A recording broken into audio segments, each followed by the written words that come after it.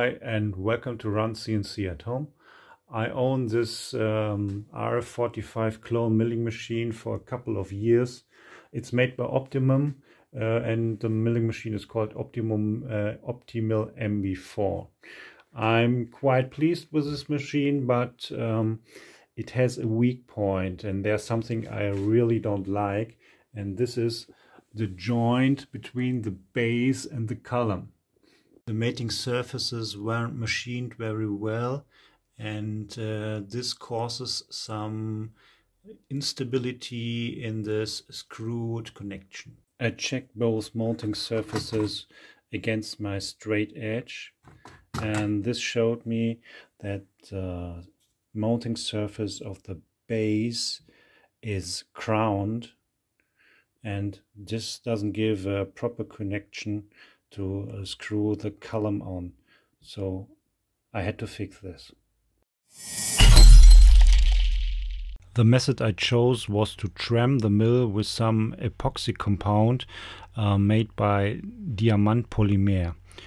Stefan Gotteswinter published a video on his channel with all the details. I wouldn't say he invented the method, but I want to give him credit and say thank you, Stefan.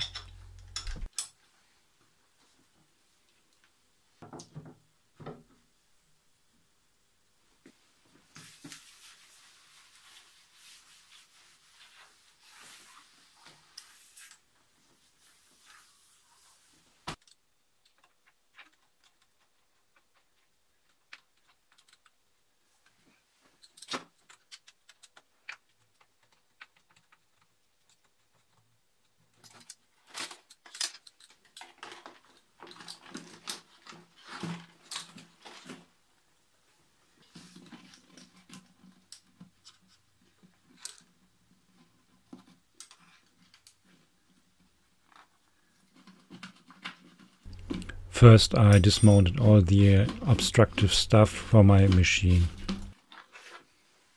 But hold on, before you do this repair, you have to put on your Gotteswinter glasses. Otherwise, it won't be a decent fix. Why am I that good looking? Just kidding. Okay, I changed the bolts, the screws for longer ones. So I have some more space under the column. With a wooden block in between, I bolted, or I strapped the head onto the table and secured the head with a wedge against the ceiling.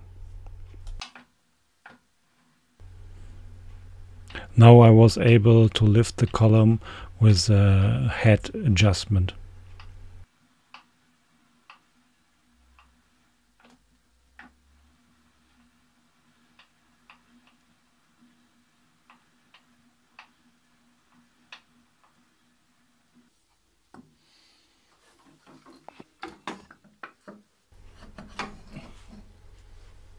Be safe with your fingers, Markus.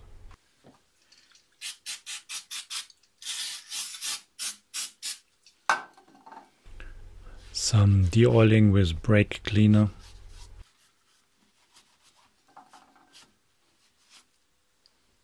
And some foam to prevent the epoxy to flow away into the base.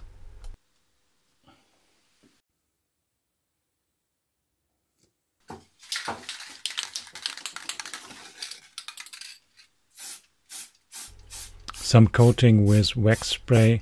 Maybe I want to separate the parts once again.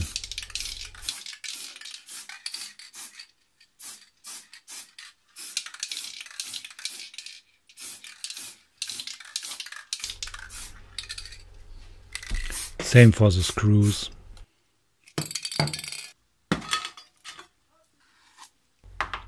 In difference to the stuff Stefan used, I use DWH 310P. P means pasteuse, which is a German word for pasty. This is more easy to process than the liquid one.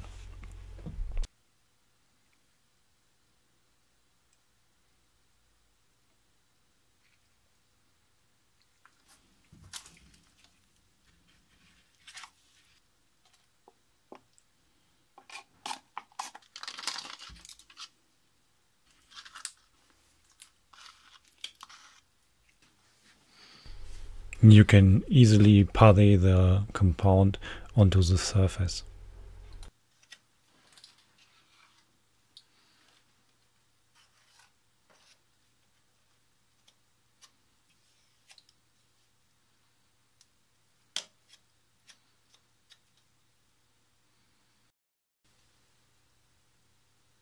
In the corners I put in some copper wires which will be squeezed down if I bolt down the column to the base in the process of tramming.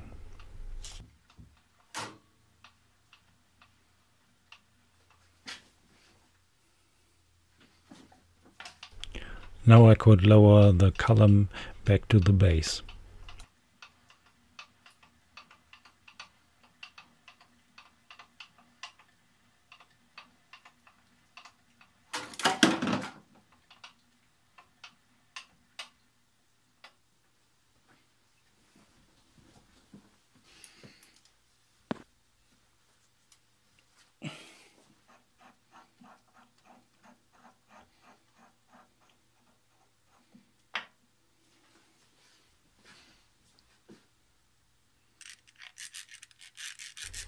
Some extra coating with some oil.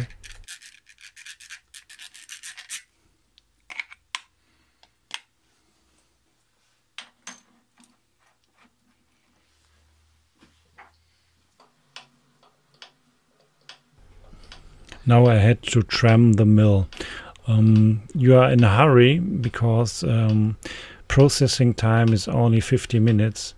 And this is really exhausting because you have to lower and raise the head a lot of times.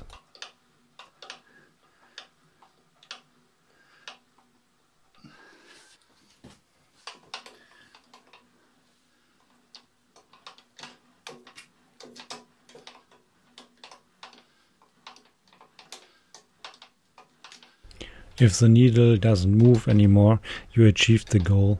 But if you do this for the first time, I really recommend to practice a little bit, because otherwise you will get into timing problems.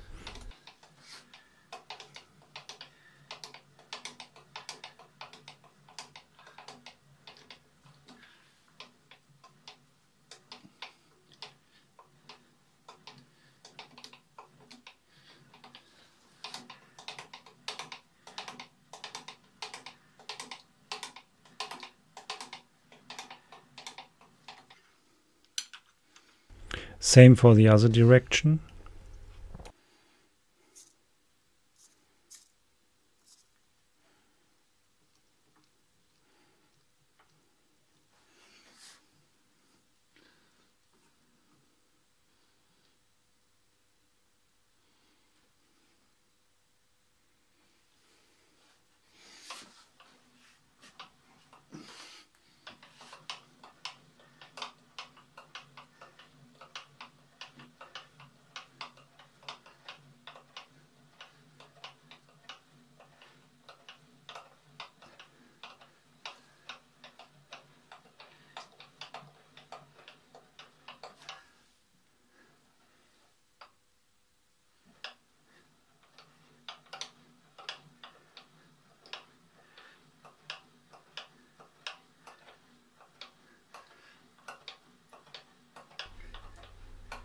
And that's it.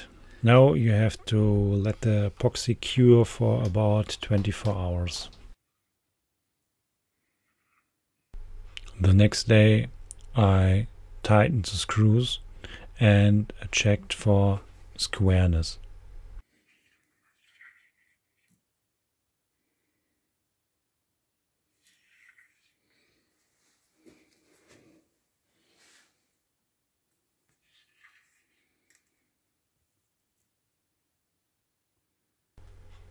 I'm quite happy with the result. The squareness is in the range of about 20 microns over the whole table. Finally, I did some milling tests and the machine, I think it feels more rigid than it was before.